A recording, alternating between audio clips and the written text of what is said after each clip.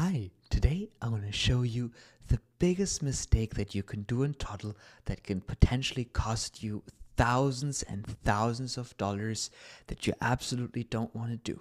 And this is exposing your AI API keys. And I've seen this happen a lot of times in all no-code visual development tools just because, the developers or the people using those tools don't really understand the fundamentals of API security.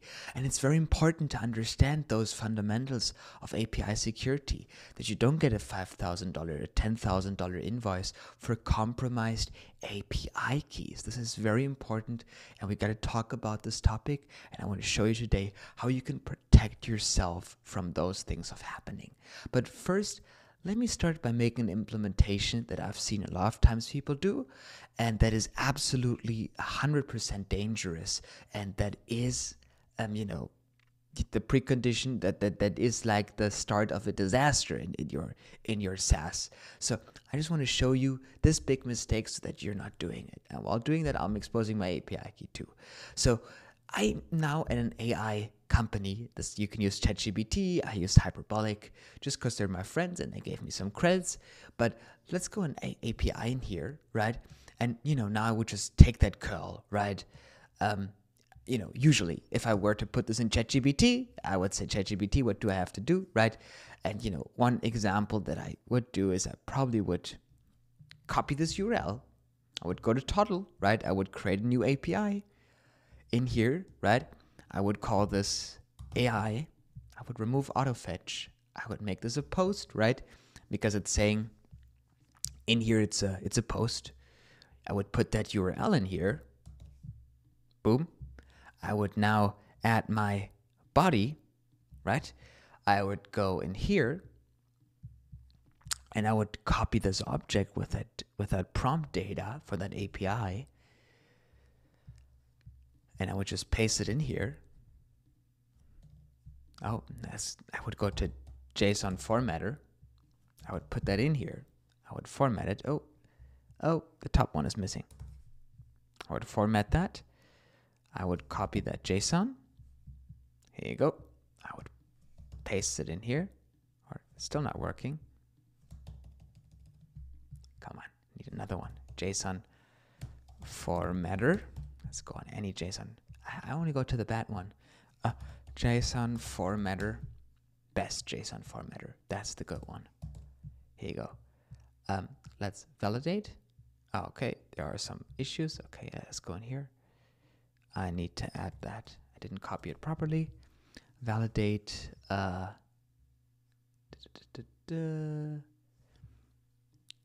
Let's just copy that and put it to ChatGPT. Like, here you go. Let's go to Claude. I would say fix JSON. Put that JSON in there. It will fix the JSON, make it JSON, so there are no formatting issues in there. There you go. I would have that JSON, right? That's the data that I want to pass on to that API. I would paste it in here in Toddle, right? I would have that. I would now have the prompt in here. Let's hard code that prompt for now. Let's say monkey. And I got my steps, I got my number, I got those things. So that's all good, right? I got that API in here. And then I want to go to authentication.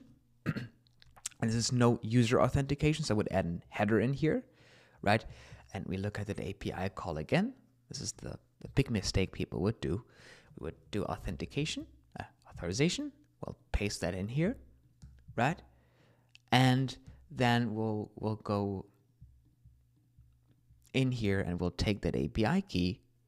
We'll copy that API key and we'll put that in here, right? So now we'll close this, and because it says, like here proxy, and it's like goes through Toddle server, we think it's secure. And now we would just build our AI image generator. So let's add a form in here, right? And in that form, I'll add a text area for that prompt, and I'll add an image for that preview. So let's make this width 25 rem. Here you go. That text area will be 100%. just like that. And we'll go in here, background color will be gray 50, and that text color will be something black. And then we'll make that image on top of here, and we'll give that image rounded borders, border 15 pixels, and we'll go in that form and we give it 1 rem gap. So we got like a simple thing. We'll create a variable called image. That'll be empty. And then we go on this image here and we go to source. We'll bind it to that image variable, right? And then we also show and hide this based on image size greater than 0. So we'll only show it if it's greater than 0. So now it's hidden, or it should be hidden. Yeah, it's hidden, as you can see. So we got that. And then I would create my variable, another one called prompt. That'll be starting at empty. I'll go in that text area and I bind it to my prompt variable. So I put in my variable monkey on a rocket Disney style, right? Oh, on a rocket Disney style. Disney style. Here you go. We'll go in here on the API, right? We'll set that up real quick, a little AI generator. We'll go on FX and we'll put the prompt with the variable. We can remove the string. So now we got our prompt, right? And now we'll be able to really quick click on auto fetch to like run this API. It's loading right now. It can take a few seconds. Make sure to turn off auto fetch. Otherwise, you're going to get a big invoice because auto fetch loads aggressively. And now I got like base 64 of that image back, right? So now I made that API, right? So I got that image. It's a PNG. So let's really quick ask Claude how to show an base 64 string for an PNG as an image src in HTML. I know how to do it, but I forgot how to do it. So let's see. It is like the slash. Yeah, here you go. So we'll do your base 64 string here. So we'll just copy that. And we'll go to that image. And we'll go on source. I'll add concatenate. And I'll be concatenating this with the string of that image, right? And that will be when I go to my API and that API in here is on success. So the API has finished, right? I want to go in here on image, set the image variable with the API data. That will probably be the base 64 that API will return, right? So then when I go in here and make the API call, actually, because it is a form, we need to add a button to generate it, right? We'll go on that button, we'll call that generate. And then I go in here and I have that button. And now when I click on here, it should start generating that image. So I go on generate, and actually I need to go on that form submit to then make that API call. So I need to go on that form, and then I need to go on that form here, and I go on submit, and on submit up in that form, I'm going to make that API call. Here you go. So now when I click on generate here, I should be generating an image. So you can see, let's look if that API is loading. Yeah, it's loading. So that looks good. That looks promising. Let's see if we get an image back. It seemed like we got something back. We got that image variable, but we need to update a few things when we set that variable because that data is a little bit different. So on success here, I want to set this with images 0 image. Here you go. And then I got that base 64. So then let's reload that page. So now we built a super simple AI image generator that's completely unsecure. We have an API connected with Toddle, and there are multiple levels why it's unsecure. So let's generate an image without a prompt. Let's see what happens. Or I think I got an error from that API back, right? Because, oh, it's still loading. And actually, yeah. Oh, You see, it generated that image. So we have an AI image generator here. So let's look at the network tab here, because this is where we can exploit this a little bit. Let's go at the network tab here. And the network tab only runs when you run something. So let's generate. We see this API call popping up in here, right? Let's look at that API call real quick. Here you go. And we can look at this API call here. Here you go. We can look at this API call. And this API call is passing some information, right? This is calling Toddle's API. Toddle is wrapping that. So we have it with the proxy. So that's good. But we still get some of that data here. And we can look in here. This is calling the Hyperbolic API. We can look at the headers. This is accessible for everyone visiting the website. And I got the API key right in here. That's a compromised API key. People will be able to call that API key and you won't even know that other people are calling it, right? That is a big issue. That's a big security issue. So what you want to do is you want to proxy that API using a different provider, even though that's not the secure way too. It's a more secure way. This is what secrets do in other tools, and this is why Toddle also doesn't want to do secrets as of right now, because they wouldn't protect you. You would think, I use secrets, I'm secure, but people can still exploit that because people can just call the secret API and you won't even know that it's secure too. But let me show you what I'm talking about. Let's go to add API endpoint group, right? Let's call that more secure API for AI, right? It's a odd name, but now let's add an API endpoint in here and let's call that proxy. This is going to proxy that API call. We'll make a post in here and we'll save that. This is called proxy. I'll add an input here in Xano of my prompt, just like that. Let's add that input in here. We'll add a function. We'll add our API call in Xano, external API request. We'll import that curl. We'll go to Hyperbolic. We'll copy our curl. We'll go in here. We'll paste that curl. We'll go on import. And then we go in here on prompt. And we add the value for the prompt with the input of prompt. We'll update. That's good. We want to make that to 27 seconds. And then we'll save that. We'll publish this. And then I'm getting the same response from that API. So when I run this here, as you can see, without a prompt, I'm now running this on my server, on my backend. I'm proxying this through my server using Xano, the only secure and scalable no-code backend. It's going to take a little bit, and I should be getting my image. And then we run this, the API keys on our server. It will never be exposed on the front end. It actually will, but it's something we got to talk about. So we got that here. And for some interesting reasons, that API call is taking very long. So let's look at it. I got my prompt. It's probably because I haven't added any prompt in there. That's very interesting. We got that API in here, backend auto with, we got those things. Okay, let's save that. Let's publish this. Let's reload. And let's say, let's make a photo of a banana. Banana. Here you go. Let's run that. And now we process this on the backend. It hopefully should work on there. But, we don't want to compromise our API keys. So now we got that banana. We got that base64, right? So now as you can see, Xano also responds our API key here because Xano, also responds some of the requests that we have sent. So we need to copy that, crucial, very crucial. We need to create a variable and I'll just call that variable inside of Xano response.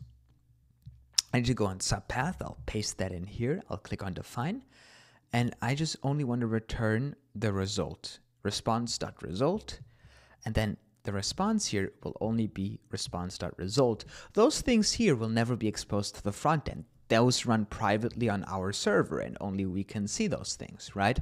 So this is why it is crucial that the backend is only returning things that are safe to the front end and that don't expose any sensitive information of our accounts or that gives them access to our accounts. And then, we got that response here. This is what our front end would otherwise also expect. Now, just proxying this, That way that API key is not exposed on the front end. So now when I copy that endpoint URL here, I would now go to my API, and then I also don't need to define that object in here, right? Like we have in here, because I would only need to make a prompt. So that object would remove those unnecessary settings that would otherwise be necessary. I just need to pass on that prompt input, right? Because our API here has, the prompt input. Now, then I would remove my authentication token here, right? And I would change that URL to go from hyperbolic to go to my server on Xano, because I will proxy that API, so that API key is not exposed. So now let's go and inspect here, and let's go on the network tab. So because we can only track the network connections when the network tab is open. And let's call Toddle. Let's generate, and we see we made that API call here. But now let's expand and let's look if we see our API key in here, right? So we also want to have it so I can, it's loading. So how about we make it like this? So as you can see here, I got that API request, I got that URL, I got that, that prompt, I got that headers, right?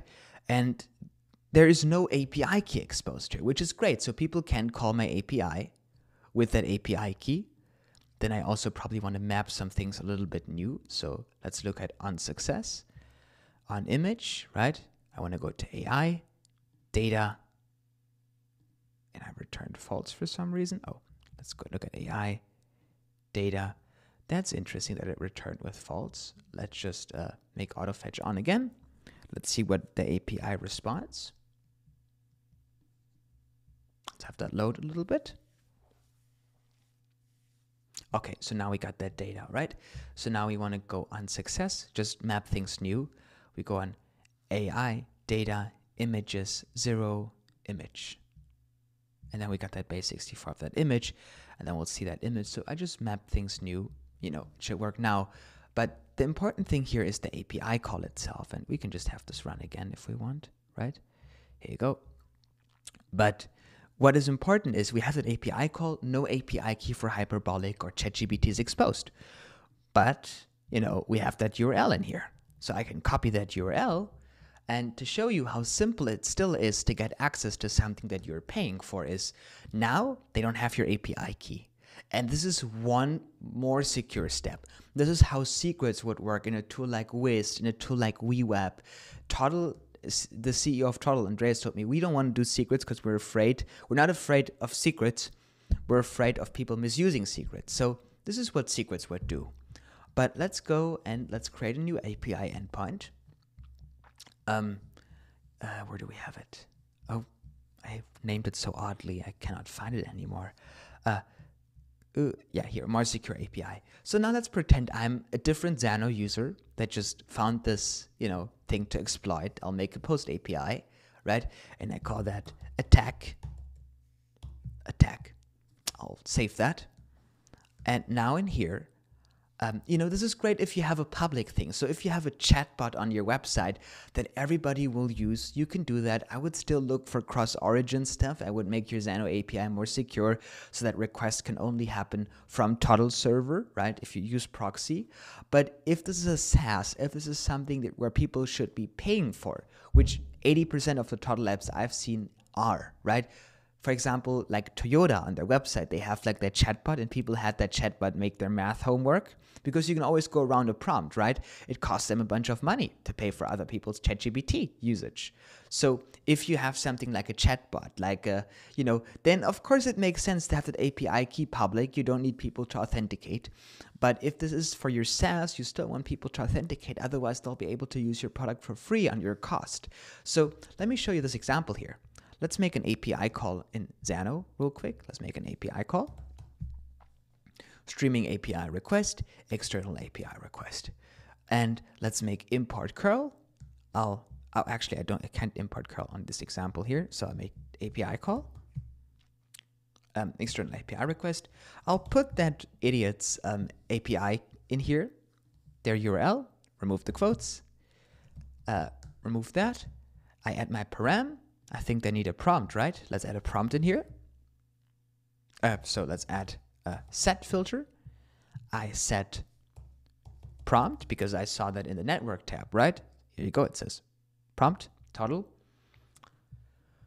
And now I have my other endpoint. I'll put Toddle in here. It doesn't really matter. You can use this, right? And then we'll make a timeout of 27 seconds. And now I'm using his API without him knowing that I'm using his API, and not even on the website, but I'm using it on my server, right? So now it's loading and it will work brilliantly. You saw that. It works great. Here you go. I got my image. Yeah. And the cool thing is I sadly didn't get his API key, but I got the image, and I can run it again. I can create another image. And the person owning this hyperbolic account, this ChatGPT account, whatever account, won't even know I'm doing it because it's calling it through my proxied API. So the lower level of security is not having a proxy at all. The next level is having a proxy that will at least, keep your API key secure. But people are still able to call your proxy API to then, get stuff for free. So the next, the next step above that would be validating some cross-origin stuff that you can do in Xano using their headers. So let's actually do that. Let's go and make it a little bit more secure that only our website can call our API, not the attack API, but our proxy API. So for that, we need to do a little bit of trial and error, so let's just deactivate those steps in Xano. And in here, let's add a stop and debug here. Here you go. And I want that stop and debug here to return. Actually, we don't even need to stop and I just want to make one call so I get the pattern that Toddle responds. I want to respond here with my environment variable. We have an environment variable in Xano, environment variable that is called remote IP HTTP headers, right? I want to return HTTP headers in this API call real quick. So now in this one, I'm going to go back to Toddle and I'm going to make auto fetch on. And I'm getting that header spec. I get that IP address, and I'm getting those things, right, from Cloudflare.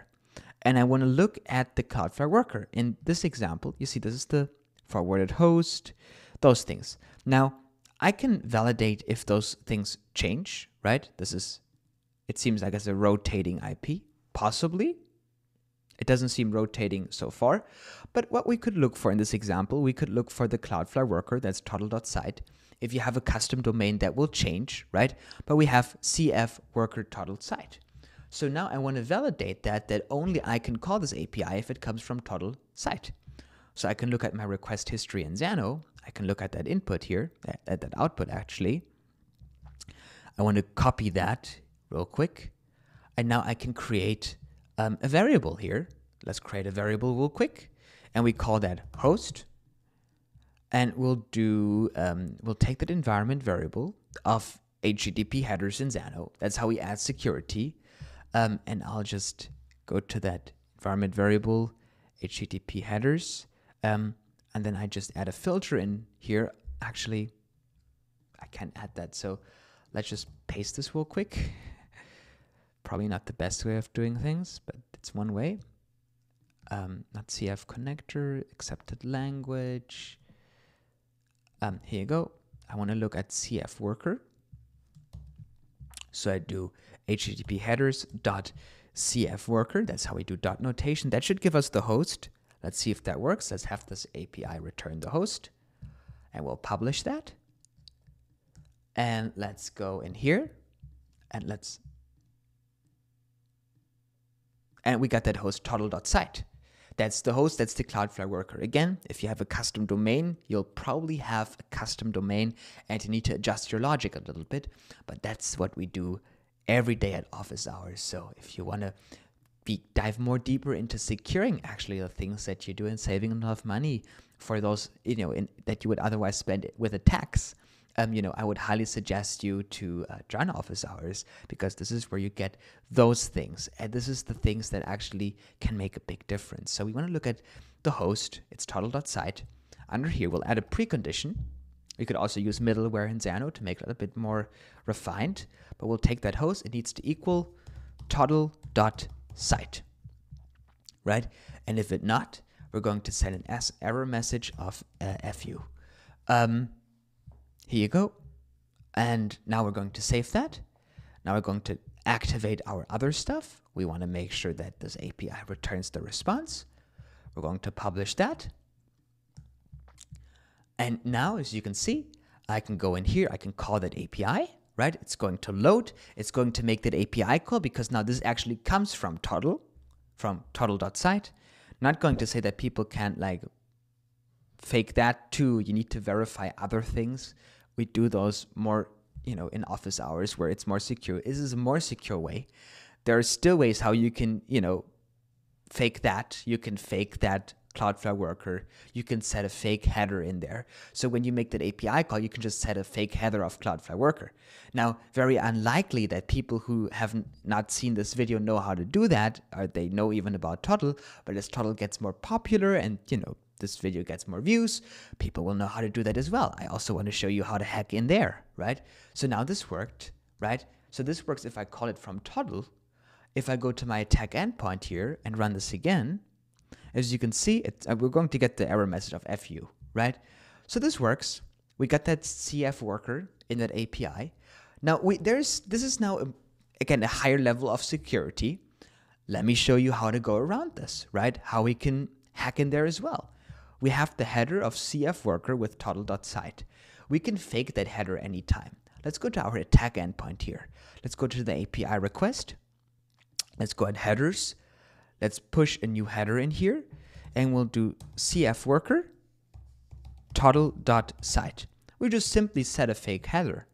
Now I'm going to save that. Let's publish this.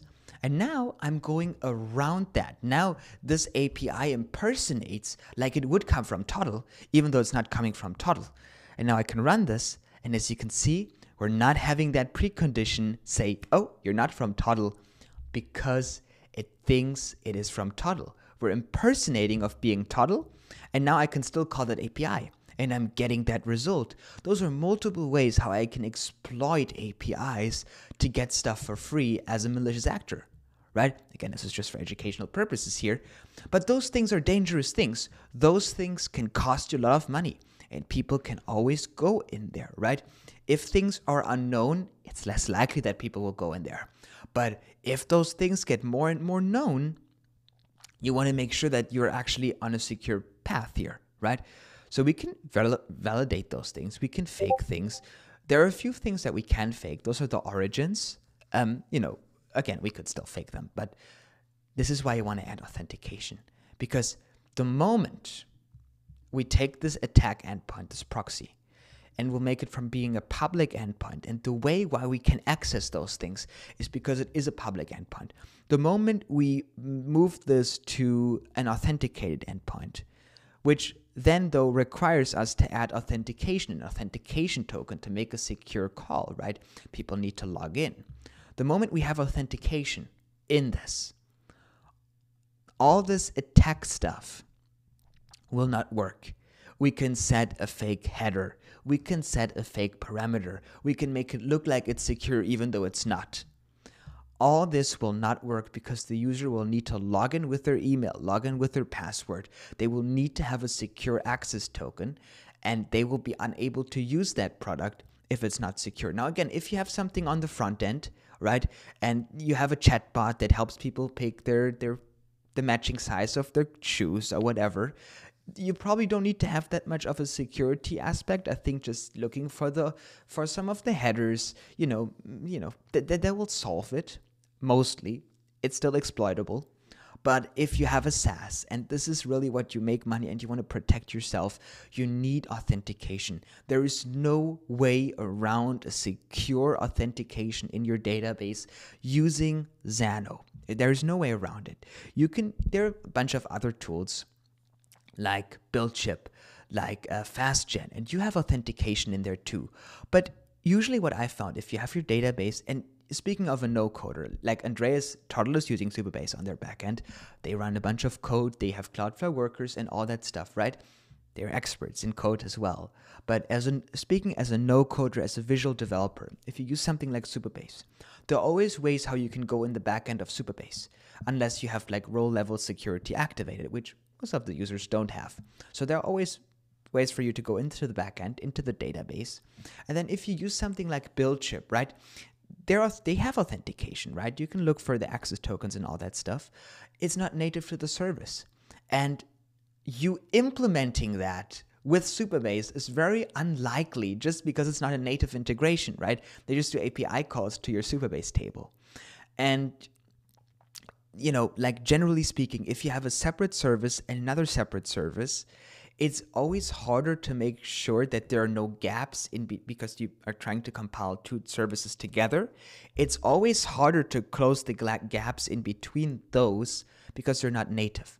The nice thing about Xano is you saw how simple it was. I just have my authentication database. I just make authentication, enabled, select which database, and it always works, and it's protected, it's secure. I can't go in there. It's not secure because Xano is the best one.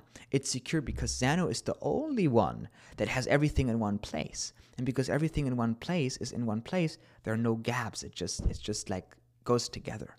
And this is why I really like Xano. It's complete. Now, this is how you go around those things. You have to add authentication if you want to have 100% security. And then even if you have authentication, people could still exploit it, right? If they are authenticated, they can just call that API a few times. So you then also have to work with rate limiting. You also have to work with a billing approach. You would need to have their credit card on file, right? So if they start making 50,000 API calls, they're going to be charged for 50,000 API calls.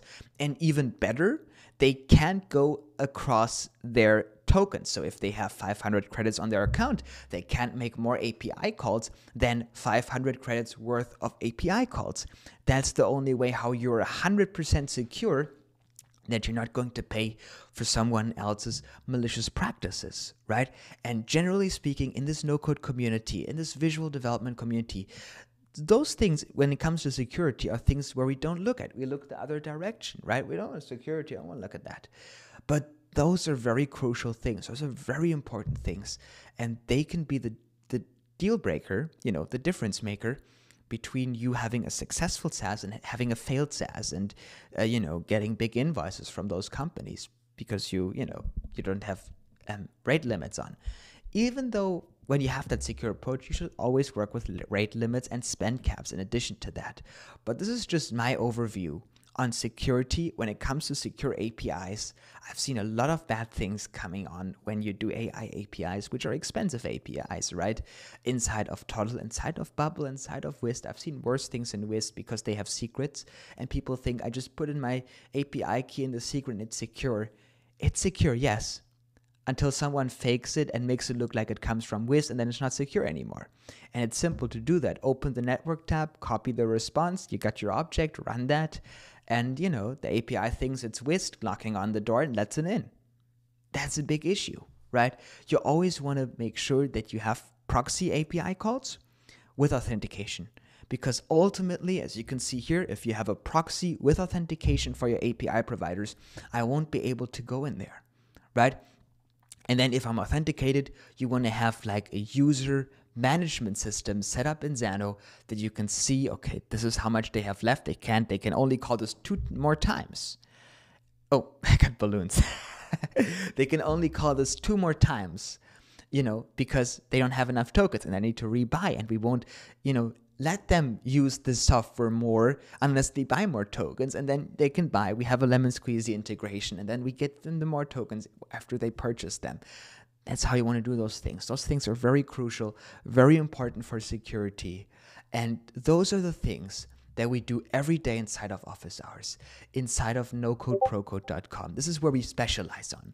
We specialize in helping you build things that are future-proof, giving you the right templates that are secure, giving you the right templates that are future-proof. And if you just follow along with the courses, follow along with the templates, copy, paste the components, click on clone with the templates, import the snippets, you have that foundation that gives you this confidence that the things you're doing are right. And if you then, if you need to customize something in the template and you're like, okay, I don't know if what I customized actually would break some of those things. Does it make it more secure? Does it make it less secure? That's why we have the daily office hours, Monday to Friday, 9 a.m. PDT every day, so that you can show it and then we can look at it together and say, no, actually, if you want to change this thing in a template, you also need to change this, because then I can just go in the back door and do those things. We actually had one in office hours. I hacked him. He consented, right? Just to make a point, right? And it was his application, and I hacked his Xeno database, and I added like 10,000 fake users in his database because he didn't have proper authentication. He didn't have proper cross-origin in there. And then we helped him implement that. So if security is very important to you, if you don't want to have costly mistakes, office hours is the right place for you. That's where we geek out on security. And I think you can never be too concerned about security, as it can be the deal breaker or the deal maker. And again, the template for what we had today, what we looked in today, the template that you're looking for, the template that you want to be aligned with to have those things secure, is the tokens template. That's a tokens template. It includes Toddle, Xano, Resend, Lemon Squeezy for payments, and Hyperbolic. It's fully secure.